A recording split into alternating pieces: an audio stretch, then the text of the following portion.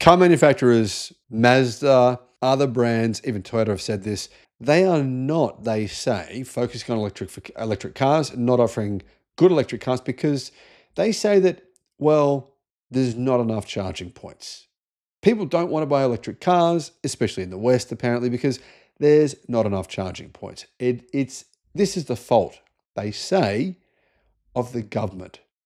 However, in the United States, that's changing pretty quickly. In fact, very quickly. Hello, my friends. Welcome to the channel. I'm Sam Evans. You're watching the Electric Viking. The United States added 4,200 brand new DC fast charging ports in 3 months. That means they're on track this year actually to install probably around about 17,000 new DC fast chargers. 17,000. That's a lot. And that's going to make a big difference. A new industry report from EV charging data firm Paren shows that 2025 is going to be a record-breaking year for DC fast charger deployment. The State of the US Industry report, US EV fast charging Q2 2025, says there will be a 20% year-over-year jump in DC charging installations. 16,700 new fast charging ports will be installed on top of a record 2024. In Q2, there was 4,242 DC fast charging ports that actually were turned on, not just talked about or installed. All of them were turned on, meaning there is actually 60,000, well, not quite, 59,700 DC fast chargers in the United States. To give you some context, there is about 60,000 gas stations in America. So apparently there's like 300 more gas stations than there are DC fast charging ports. Yeah, there's still more gas stations, and these gas stations have multiple pumps. However, the number of gas stations in the US has been declining every year for the last 5 years. In fact, in 2019, there was 63,000 gas stations. There's now 60,000. So 3,000 have disappeared. I'm going to guess that over the next 10 years, probably another 5 to 10,000 will disappear, then probably another 20,000 over the following 5 years. They're going to disappear really, really fast. And if you think about it, if there is 60,000 DC fast chargers in the US, range anxiety is probably going to not be a real significant issue for most people. I mean, if you've got an electric car that might have, say 200 miles of range, that might be more of an issue for you. But if you have an EV with, say, 350 miles of range, even 300 miles, I think even doing long road trips, you're not really going to be concerned about finding a fast charger when there's 60,000 of them. But if there's an additional, approximately 9,000 that'll be installed over the remaining 6 months of this year, we're actually going to see more DC fast chargers in the United States than gas stations. So by the end of this year, there should be around about 68 to 69,000 DC fast chargers. That's massive, right? Now, even though Trump has removed fast charger funding, and even the courts apparently have forced him to give some of that funding back, many of these projects were already happening. So momentum will continue through 2025. 2026 could be a bad year because of the funding declines, because of what Trump's done. It's really sad to see it, unfortunately. But 2025, though, it's still going to be a record year. Now, here's the other thing. A lot of these DC fast charging stations, old, not all of them, but a lot of them are, DC, the actual charging speeds, lots of them are good, but lots of them are not so good. New chargers, though, are almost always capable of really fast charging speeds. You're looking at 200 kilowatt minimum.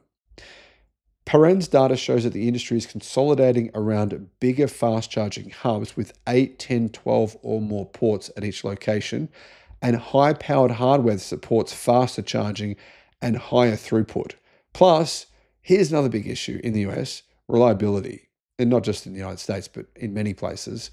Apparently, reliability is improving significantly. The US Reliability Index posted a 5.3% year-over-year gain as aging chargers get replaced and better quality new charging stations come online. National average utilization dipped slightly in Q2 to 16.1%, down from 16.6%, says Electric, while part of that drop is due to warmer weather.